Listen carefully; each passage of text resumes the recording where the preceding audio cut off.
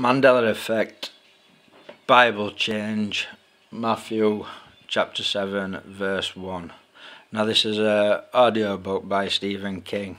Now just to give you a little context of what I'm going to show you, it's about a boy. He's got a gun, he's shot a couple of teachers, and he's got his classroom as hostage, and he's talking to his shrink.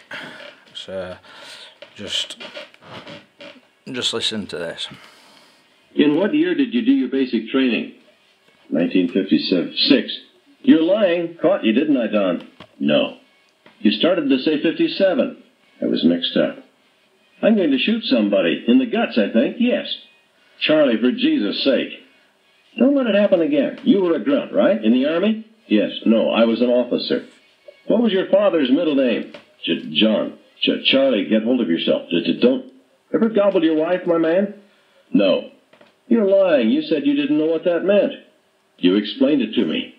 He was breathing in fast little grunts. Let me go, Charlie. Let me go. What is your religious denomination? Methodist. In the choir? No. Did you go to Sunday school? Yes. What are the first three words in the Bible? Pause. In the beginning. First line of the 23rd Psalm? The Lord is my shepherd, I shall not want. And you first ate your wife in 1956? Yes. No. Charlie, let me alone. Basic training, what year? 1956. You said 57 before, I screamed. Here it goes. I'm going to blow someone's head off right now. I said 56, you bastard. Screaming out of breath, hysterical. What happened to Jonah, Don?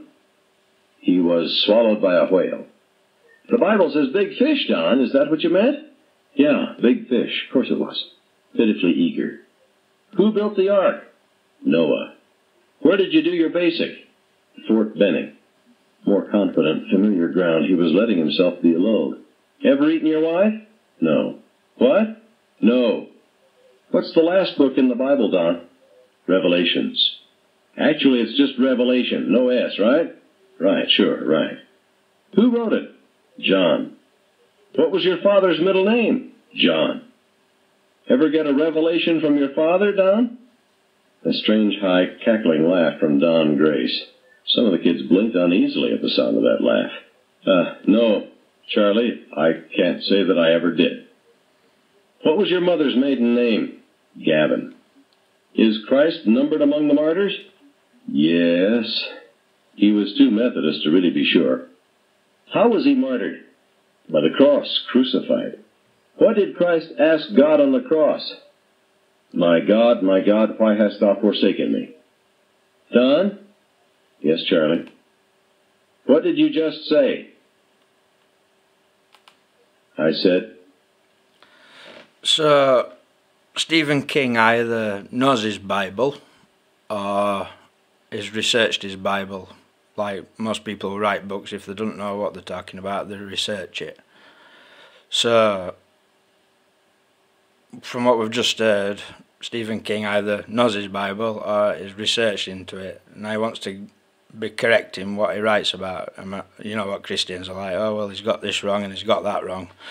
So, having heard that, listen to this. Mr. Man, you can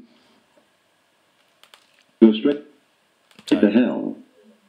He stopped and put down the paper he had been looking at so he wouldn't have to look at me.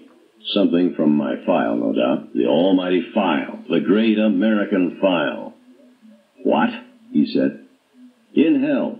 Judge not, lest ye be judged. Any insanity in your family, Mr. Denver? Out. Judge not, lest thee not be judged. Well, in my King James Version, Matthew chapter 7, verse 1, judge not that ye not be judged. So either my Bible's wrong or Stephen King's wrong. So I'll leave it up to you to decide. And I apologise for quality of video, but I don't usually make videos. Alright, bye.